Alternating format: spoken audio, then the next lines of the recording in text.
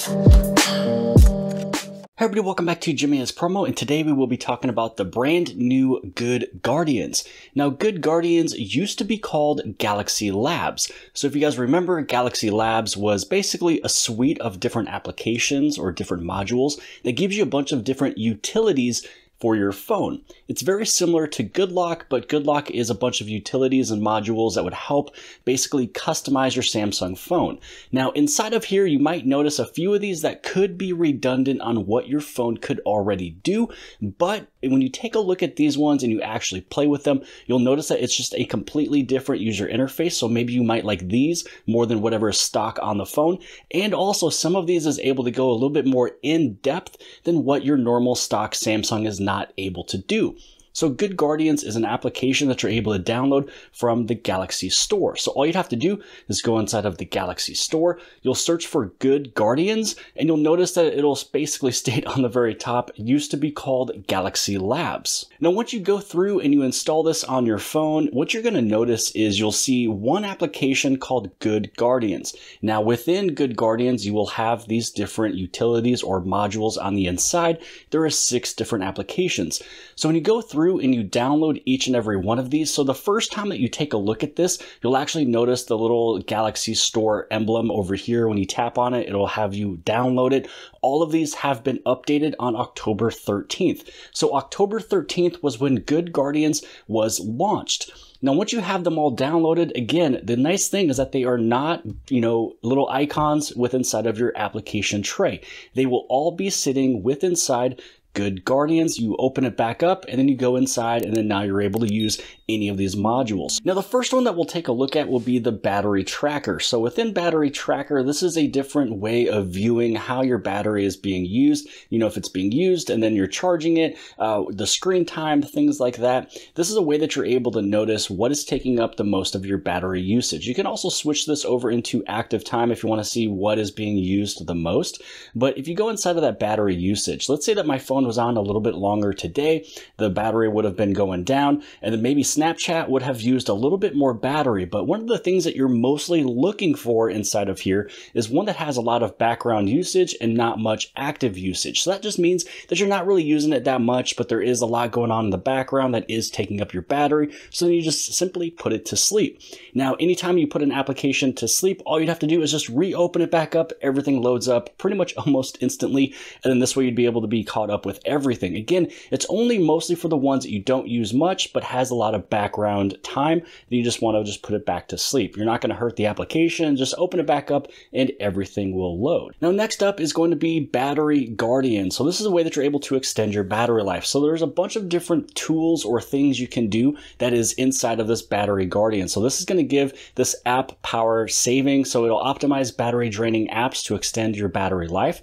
Then there's a couple things that is just a part of your phone itself. So for example, screen power saving. So you can just open this one up, you can turn it on. So then this way you'll be able to have a little bit of power saving for your screen. You also have network power saving. The selected apps will not use 5G data network when mobile data usage is low. So you can choose which applications that you would like some of the network to not really push as much. So you're not really putting it to sleep. You just don't really want it to be used through the network. If you're connected to Wi-Fi, that's going to be something different. And then you have this one here too, power saving during bedtime. So you can extend the battery life by automatically optimizing and limit performance during sleep. And then you just basically put a start and an end.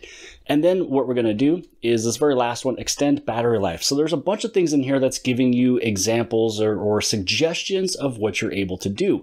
So I already have my dark mode turned on. It's letting me know that if I wanted to, optimize, it's going to change all of these check marks. So it's going to change my WQHD plus, display down to full HD plus, which will be able to extend a little bit of battery life. It'll change my motion smoothness down to 60 Hertz refresh rate.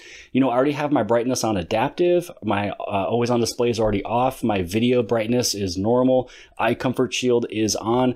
Here's screen timeout. Mine's automatically already at 5 minutes. It's letting me know if you put it down to 2 minutes, it's going to save you a little bit of battery life.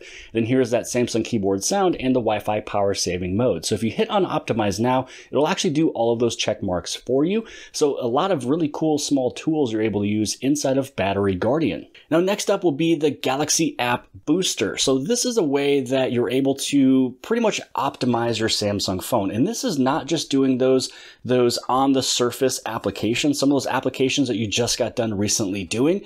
This will actually optimize every single thing. And I did this one about 21 hours ago, and that's how I know that it's very, very in-depth. It'll improve my performance by 5%, which last time it said that it would perform it or improve it by 15%. And so that means that I'm still saving about 10% of what was from before. So, to state it again, if I do it one more time, it'll up my performance by 5%. But because I did it about 21 hours ago, at that point it said 15. So I'm going to show you just an example. You can see it's doing a lot of services. It's a lot of the things that you never would do. Customization service. You have double. You got all this stuff going on. All of these little things, all these utilities as well. This is also going pretty fast, just because I did it about 21 hours ago. So this one does take a little bit longer than normal. Now this is very similar if you go inside of your device care, and with inside of device care, you hit on optimize. Now again, it's not doing the full entire phone, and you know that because it'll be done within about 10 seconds or so.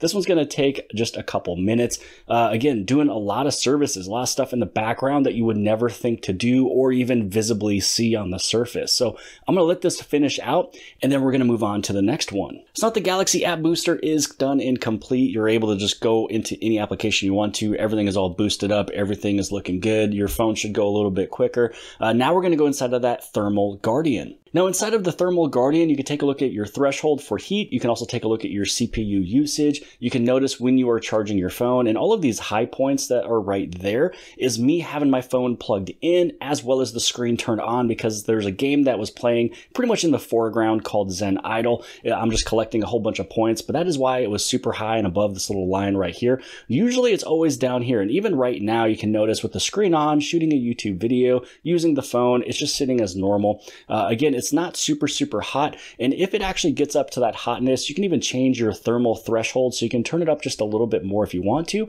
and then some of the additional settings. So you can apply this if you want to, and when you hit on apply, it'll limit the CPU boosting when heating. Also, when it's heating, it'll decrease the maximum brightness.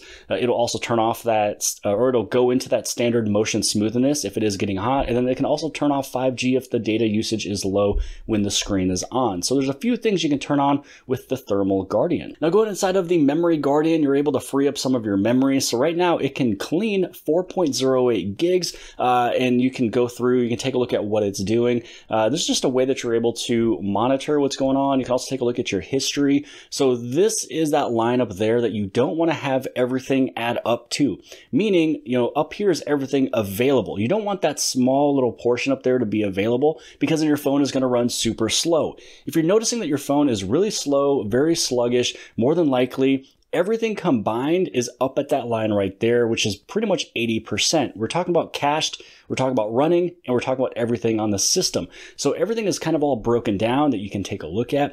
And then you can also customize some things. So you can do quick switching mode. You can also do speed up to top app mode. So the quick switching mode means keep more apps in the background when using the previously used app again. It is more likely to run with the last state of the app, not starting from the beginning, and you can speed up top app mode as well. So I'm going to keep it as default, but there is a few things you are able to change. The only thing is that if you go to this one right here, it's probably going to have more cached data, which is going to be this blue. So you're going to notice it going up just a little bit because it's going to have more cached. So you can monitor it, and then now you can just hit on clean now.